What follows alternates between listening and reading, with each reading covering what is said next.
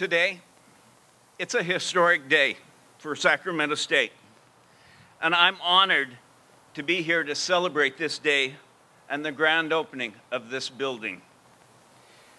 A long-term presence downtown has been a long-time dream for Sac State, a dream for many, many years, a dream that began with Don Girth, President, and Bev Girth, Mrs. President. And we are so grateful to see them here. We will have programs in the arts. We'll have programs in business. Health sciences is going to be here. Social sciences is going to be here. All of the colleges, continuing education, everyone is going to be here.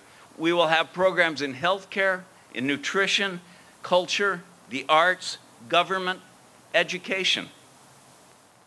As an anchor institution, Sacramento State Downtown will be at the heart of everything that we do. I am so proud to be here.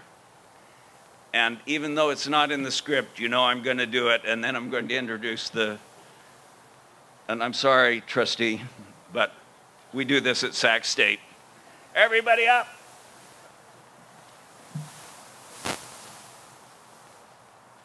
Let's show everyone in this town what we mean, because it's true.